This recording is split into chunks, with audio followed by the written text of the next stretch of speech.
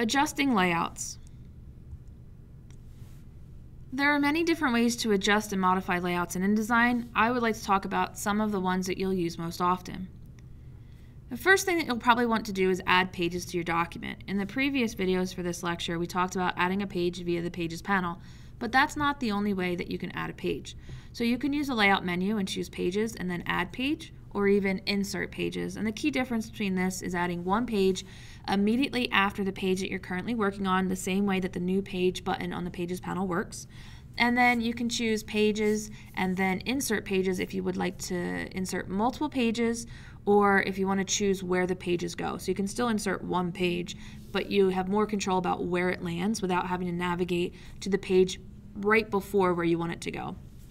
You can also hit the new page icon on the Pages panel, which we covered in the previous video, and use the Options Flyout menu on the Pages panel to insert pages.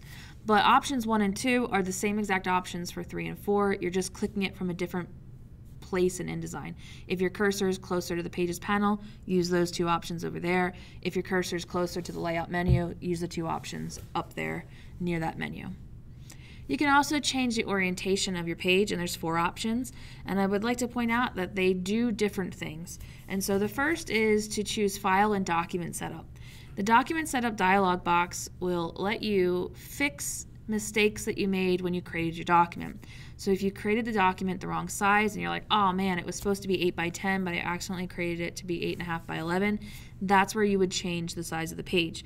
You can also say, oh, I was supposed to make this as a landscape orientation book, but I accidentally made it as portrait, and I want all the pages to change. I want the book to be a landscape book, and I want everything to update.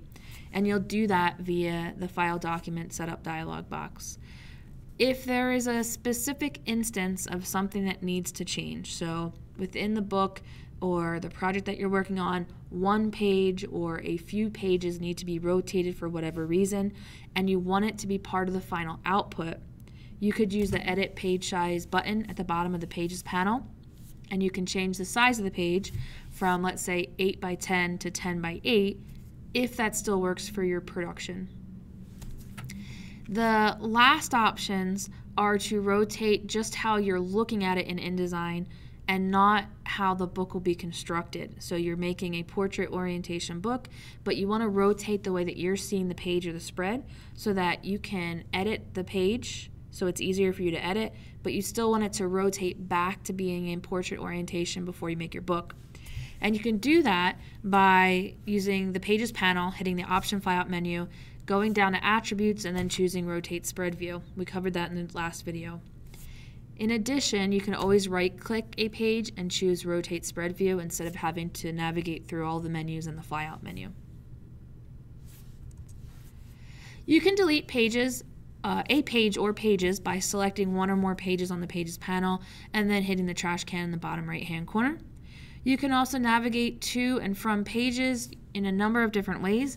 In the previous video for this lesson, we double-clicked on the Pages panel. I think that's the easiest way to navigate to and from pages, but if you're on page 1 and you have to go to page 400, scrolling all the way down your Pages panel might take a little bit of time, and so there's more options. So you can click and drag on your Pages panel to reposition the pages. So if you're on page 2 and you're like, that really should be page 1, you can click and drag to reposition them. And if you were on page 2, you drag it to page 1, you will now be on page 1. You can double click to navigate pages, which we've already covered. You can also use the layout menu. So you can go to the layout menu and then choose navigation options, and you can choose what page you'd like to go to and type in 42 if that's the page you want to go to. The last option, I think the best option if you want to navigate very quickly to a very specific page without having to scroll on your Pages panel, is in the bottom left-hand corner of your workspace. It will tell you what page you're on. In my example here, we're on page 5. If you wanted to go to page 45, you could type in 45 and hit return. You can also use the arrows on either side of that drop down, and you can navigate through the pages, so you can go from page 5 to 6 to 7 to 8, and then from page 8 to 7 to 6 to 5, depending on which arrow you choose. And if you choose the outside arrows, it will take you to the last page in the document or the first page in the document.